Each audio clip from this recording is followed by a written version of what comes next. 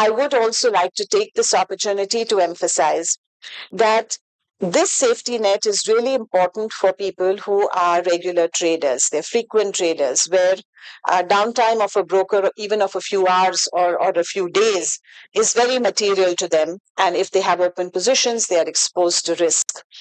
But at the same time, the real power of the markets, the real power that lies in the hands of the investor, is if they take a longer term view on their investments.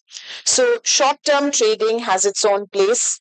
Of course, many of you would have read Sebi's research report, which talks about how in the F&O segment, unfortunately, 90% of all individual investors lose money.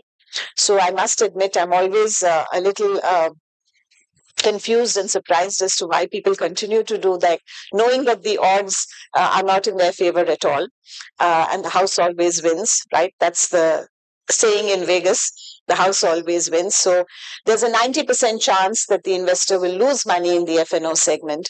But we also know, and the data shows us, that if you take a long-term view of the market, and if you invest with a long-term perspective, you will rarely go wrong. There is a very good chance that you will be creating wealth for yourself and for your family over a sustained period of time that will exceed the inflation rate in the economy, and therefore you will actually get real rate of return on your investments over the long term.